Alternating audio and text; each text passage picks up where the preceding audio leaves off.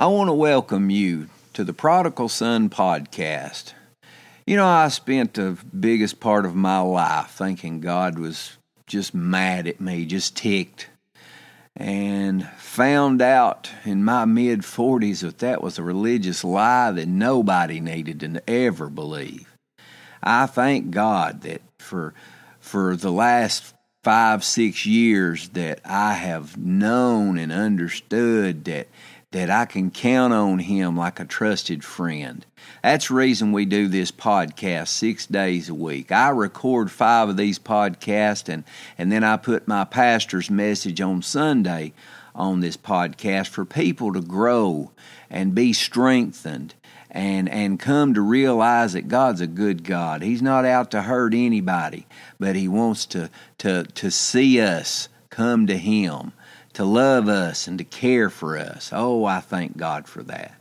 Now, I want you to understand something. This podcast is put out in a lot of different avenues, in a lot of different ways. It's shared over all kinds of different platforms. But I want to ask you, I want to ask you to share these podcasts on your social media. If you listen to this podcast, put it on your Facebook account, Instagram, whatever social media platform you use, share these. Help us get the word out that the Lord's a good God, and He wants more than anything to be part of every person on this planet's life. He wants to love us and care for us and minister to us through His Word.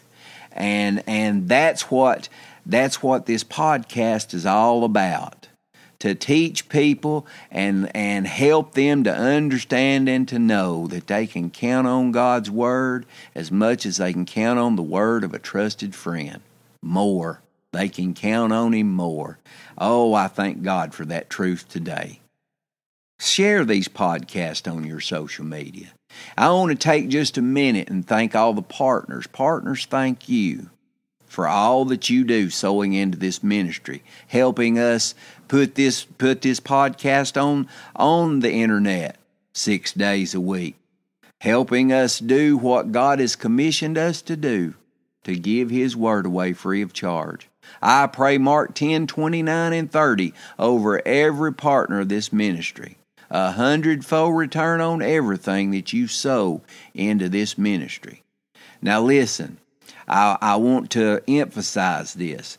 This podcast is free. It's been given to you free of charge. Now give it away. Encourage others to find out what God's Word says to them, for them, and about them. Glory to God. My prayers for you comes out of Paul's prayers for the Ephesians. Ephesians 1:15 says, "Ever since I first heard of your strong faith in the Lord Jesus and your love for God's people everywhere, I've not stopped thanking God for you. I pray for you constantly, asking God, the glorious Father of our Lord Jesus Christ, to give you spiritual wisdom and insight so that you might grow in your knowledge of God.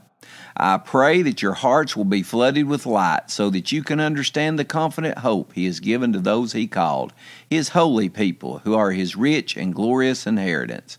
I also pray that you will understand the incredible greatness of God's power for us who believe Him.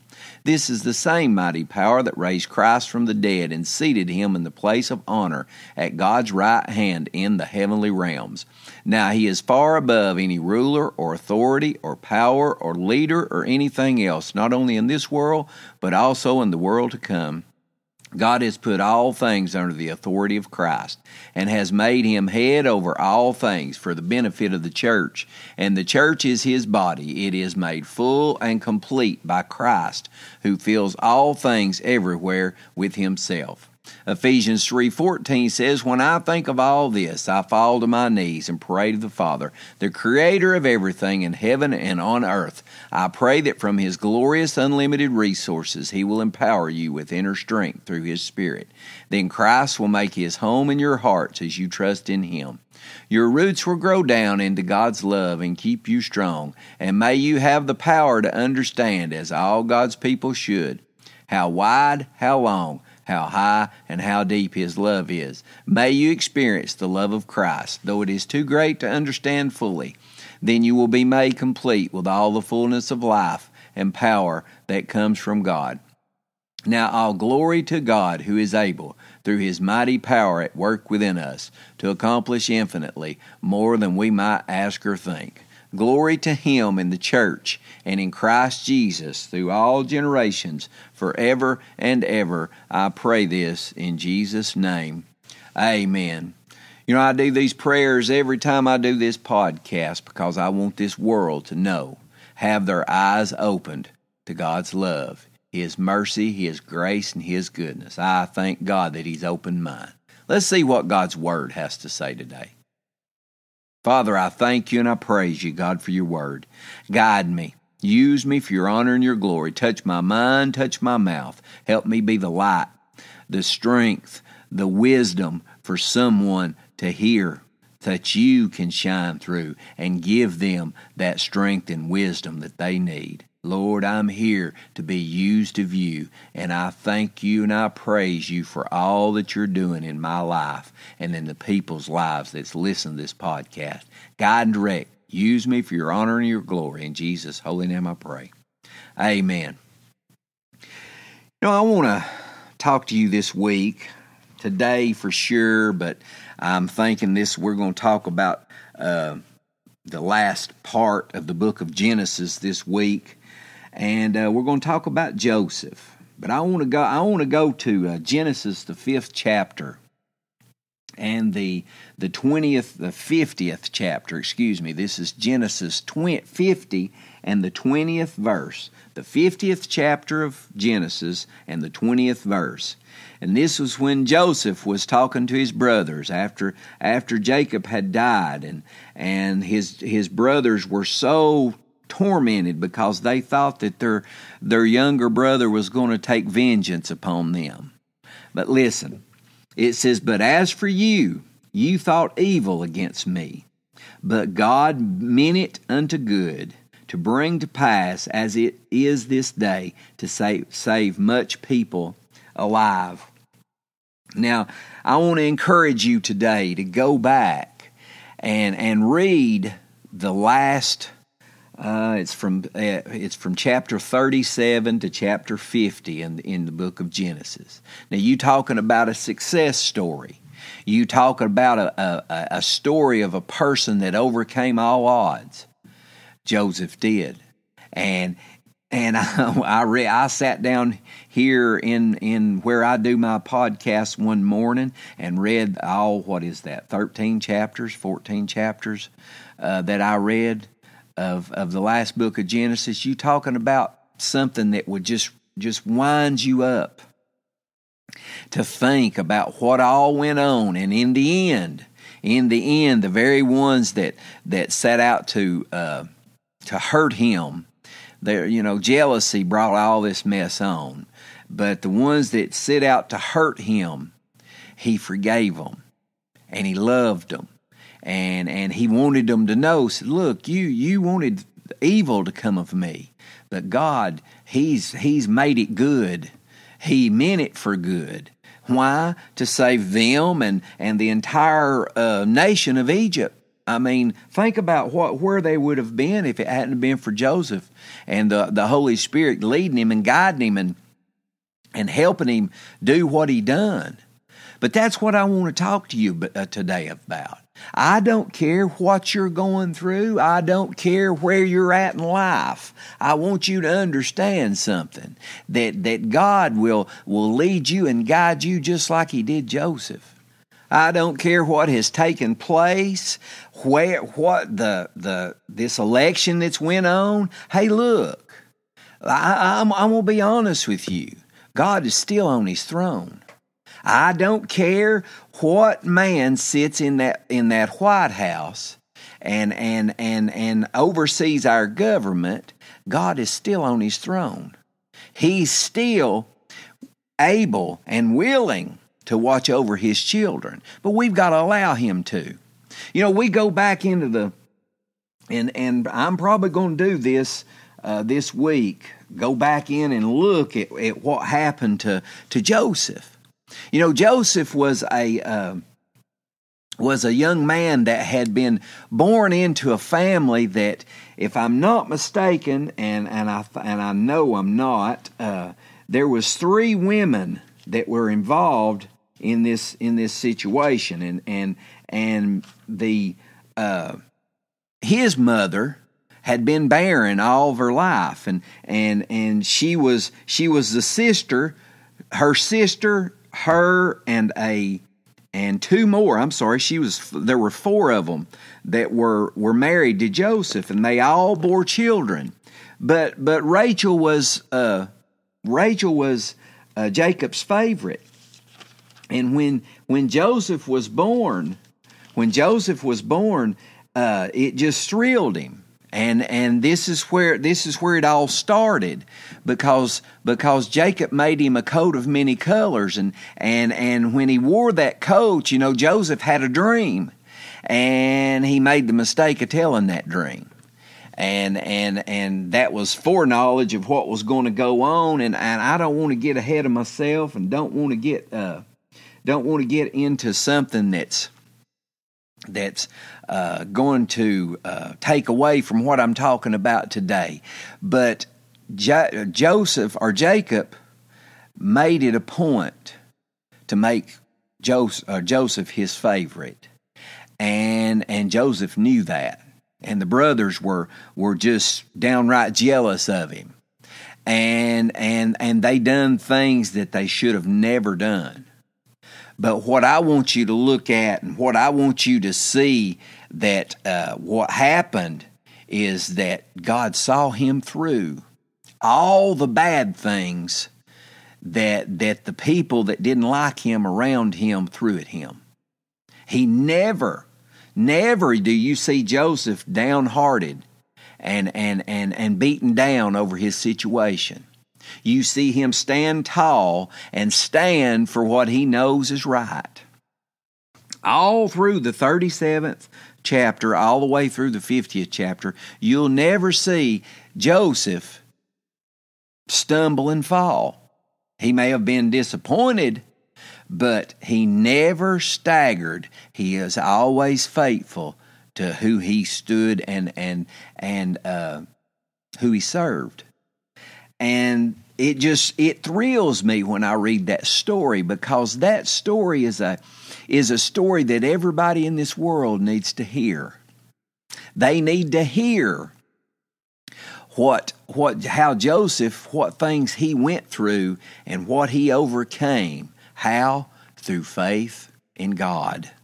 Oh, I mean, think about it. Think about it. He was cast into prison. He was thrown into a pit and sold into slavery, and sold to a man that seen what was going on in his life, and seen the potential, and seen that God was with him, and made him head of his household, and the man's wife just done her best to make him stagger and stumble, and Joseph said, "No, I'm not going to do that.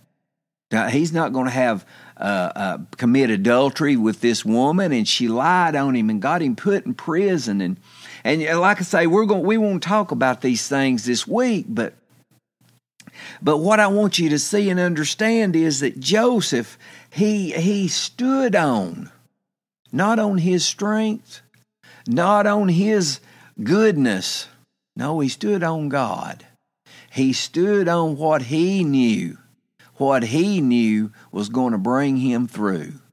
And you look down at the 50th chapter, and he told his brothers, he said, what y'all meant for evil, God meant for good, to save a multitude of people. And he did. Oh, he did. And that's what I want you to understand today, is that there's a plan for all of our lives.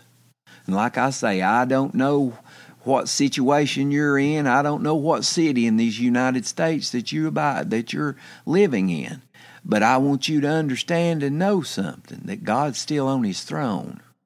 He's still standing right there waiting on you to turn to him and allow him to love you and care for you and help you and see you through everything that comes against you.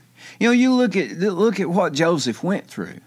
And I mean, being in prison and being falsely accused and sold into slavery by his brothers, by his own flesh and blood. And what happened? He still kept going. He still kept looking to God for guidance, for strength, for help. I'm telling you, God brought him through it. He brought him through it. And what's going on in this nation right now? I mean, it's easily fixed. How? Prayer. Faith in God. Faith in the one that you're praying to. Faith in God. And standing on what we know He's going to do, and He's going to take care of all the ones that are committed and unto Him. Born again. Born into the family of God. You see, greater is He that is in you than he that is in the world. And you got to understand that and know that. No weapon formed against you will prosper if you'll believe that and stand on that. That's what God wants us to do. He wants us to stand and believe on Him, believing He's going to take care of our situation. You know, the things that this nation is going through right now, the things that you're living through right now in your life, are nothing to God's ability to take care of things. Nothing. But we've got to believe that He will. Depend upon Him too. You know, a lot of people don't understand that.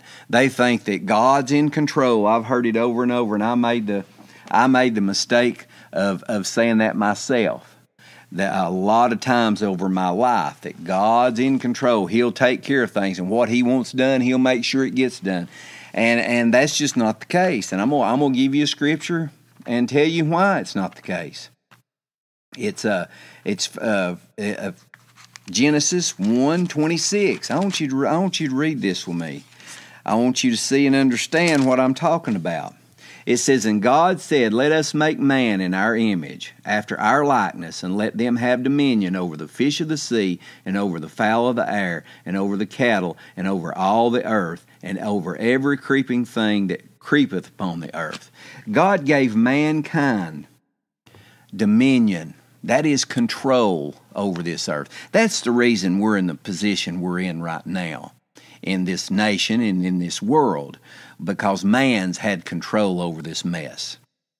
And the only way that God gets His will and way done in this life is when we, as people, as men, look to Him and allow Him to do what He wants to do, and that is what His Word says. You see, there's a lot of times there's been a lot of times in my life that God hadn't had His way in my life. Why? Because I chose to look a different direction. I chose to do things that wasn't pleasing to Him. I chose not to believe what He said to me, for me, and about me in His Word.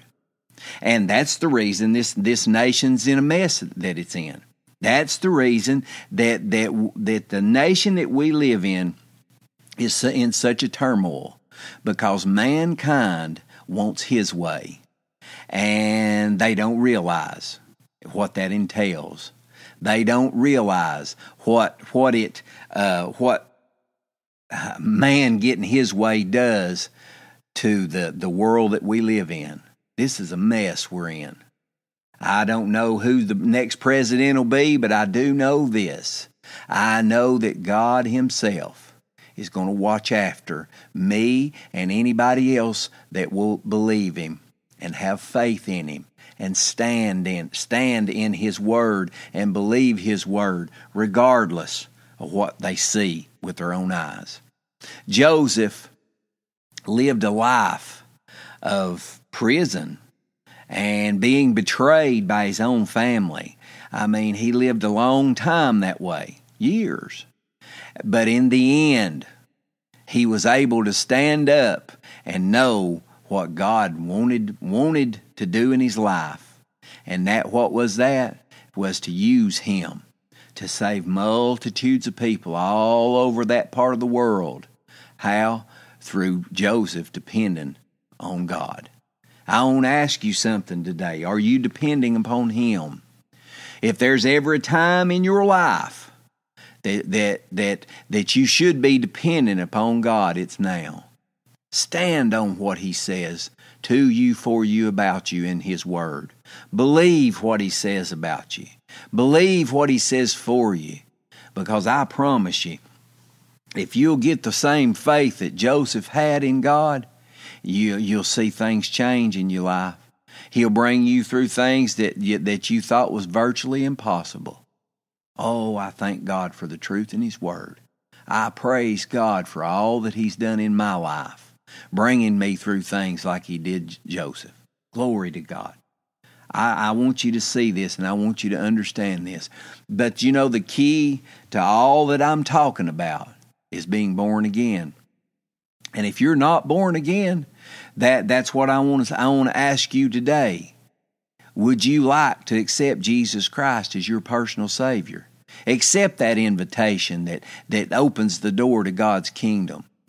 I promise you, there ain't nothing in this world that you can do that will give you more satisfaction than that, to know that Jesus is your Lord and your Savior, and He's on your side. He's watching after you. God takes care of His children. Oh, I thank God for that. Make Jesus Christ Lord of your life today. Romans 10:9 said, if thou shalt confess with thy mouth the Lord Jesus, and shalt believe in thine heart that God has raised Him from the dead, it says, thou shalt be saved. It says, for with the heart man believes unto righteousness, and with the mouth confession is made unto salvation. That's all it takes to be born again. That's all it takes to be saved. Make Jesus Christ Lord of your life today, and watch Him change your life forever. Hey, I want to thank you for tuning into this podcast. Go to our website. Get in touch with us. It's the-prodigalson.com. I want to hear from you. I want to hear what God's doing in your life. It thrills me to hear from people that are standing on God's Word and believing God's Word like Joseph did. Joseph believed God. He stood on and God brought him through that. And I thank God for people that are doing the same here in this world we live in today. It's the-prodigalson.com. Get in touch with us. We want to hear from you today. Partners, thank you for all that you're doing. I pray Mark 10:29 and 30 over you today. 100-fold return on everything that you're sowing into this ministry, helping us see people born again, saved through the truth in God's Word. If you're not a partner, pray about becoming a partner. Pray about what God would have you to do to sow into His kingdom. It's the-prodigalson.com. Get in touch with us today.